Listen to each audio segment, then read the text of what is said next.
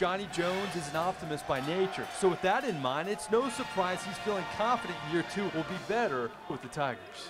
We have guys that are returning that understand what we're looking for and have really adapted. And then we've been able to go out and not just take care of some wants, but really some needs and concerns that we had from a year ago. Now, part of that optimism is who he has coming back. The headliner will be Johnny O'Bryant, who toyed with the idea of going pro, but the 6'9" Tiger forward is happy with his move to stay in school.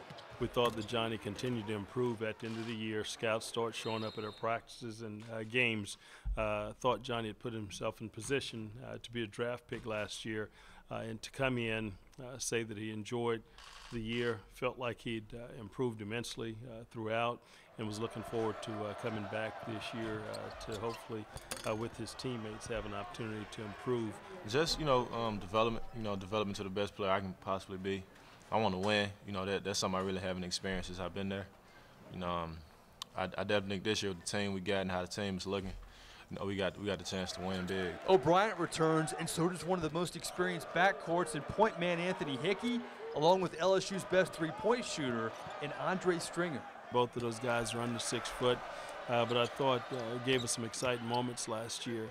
But I always tell those guys that we can't worry about trying to put their measuring tape from head to toe. We have to make sure that we put it around their heart night in and night out. And those guys think big and they play big. So LSU knows if they're going to compete with the big boys of the SEC for this trophy. Sure, they have the experience, but Johnny Jones also hauled in quite the recruiting class, a consensus top 10 class. The standouts, how about 6'6" guard Tim Quarterman and standout forward Jarrell Martin. One of the areas that I thought we were hurt last year was in terms of rebounding. I think one of the things we were able to do through recruiting was to be able to address those needs, and with Jarrell Martin and yes, with Jordan Mickey, Dorsey Malone, 7-footer, we've been able to put guys in place that we feel will allow us to challenge on the glass again this year. A rock-solid recruiting class, a proven batch of starters. Could LSU return to the big dance for the first time in 5 years? Johnny Jones is optimistic. Mike Neighbors for CST Tonight.